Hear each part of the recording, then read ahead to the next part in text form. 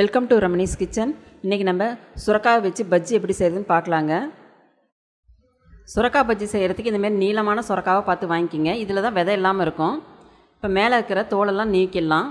இந்த மாதிரி தோலெல்லாம் நீக்கிட்டு ரெண்டாக கட் பண்ணிக்கலாங்க. இப்போ இது சின்ன சின்ன பீஸாக ரவுண்டாக கட் பண்ணிக்கலாங்க. பாருங்கள், இதில் விதையே எதுவுமே இருக்காது, நல்லாயிருக்கும்.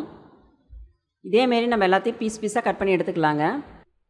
இப்போ பஜ்ஜி மாவு கரைச்சிக்கலாங்க. ஒரு பவுலில் 3/4 கப் கடலை மாவு சேர்த்துருக்கேங்க. 1/4 கப் அரிசி மாவு சேர்த்துக்கலாம், பச்சரிசி மாவு. கூடவே கொஞ்சமாக மிளகாத்தூள் சேர்த்துக்கலாங்க. மஞ்சத்தூள் சிறிதளவு சேர்த்துக்கலாம். பெருங்காயத்தூள் 1/4 ஸ்பூன் சேர்த்துக்கலாம்.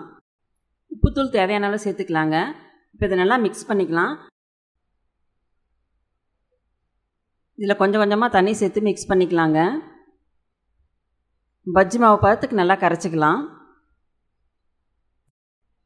இப்போ கொஞ்சமாக சோடாப்பு போட்டுக்கலாங்க. இதில் தண்ணி ஊற்றி மிக்ஸ் பண்ணிக்கலாம்.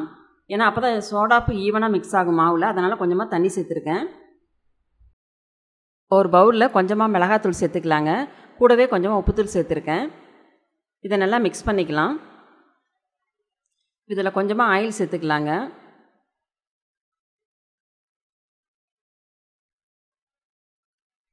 இன்னும் கொஞ்சம் ஆயில் சேர்த்து நல்லா கரைச்சிக்கலாங்க இதை. இப்போ இதில் நம்ம சுரக்காவை எடுத்து டிப் பண்ணிடலாங்க. இந்தமாரி எல்லா பக்கமும் மசாலா படுற மாதிரி பண்ணிக்கலாங்க. இந்த மாதிரி செய்கிறதுனால சுரக்கா பஜ்ஜி சாப்பிட சப்புனுலாம் நல்லா ருசியாக இருக்குங்க. ரெடி பண்ணி வச்ச சுரக்கா பீஸெல்லாம் எடுத்து மாவில் போட்டு டிப் பண்ணிடலாங்க. டிப் பண்ணி மிதமான சூட்டில் இருக்கிற ஆயிலில் போட்டு ஃப்ரை பண்ணிக்கலாம். ஒரு சைடு வந்தோடனே திருப்பி போட்டுடலாங்க.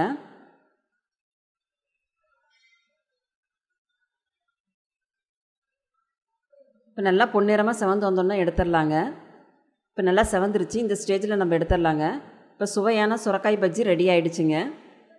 இந்த டிஃப்ரெண்ட்டான சுரக்காய் பஜ்ஜி நீங்களும் ட்ரை பண்ணி பாருங்கள். ட்ரை பண்ணி பார்த்துட்டு உங்கள் கருத்துக்களை கமெண்ட் பண்ணுங்கள். இந்த வீடியோ உங்களுக்கு பிடிச்சிருந்தால் லைக் பண்ணுங்கள். மறக்காமல் உங்கள் ஃப்ரெண்ட்ஸ் எல்லாத்துக்கும் ஷேர் பண்ணுங்கள். மீண்டும் உங்களை அடுத்த ரெசிபியில் சந்திக்கிறேன். நன்றி.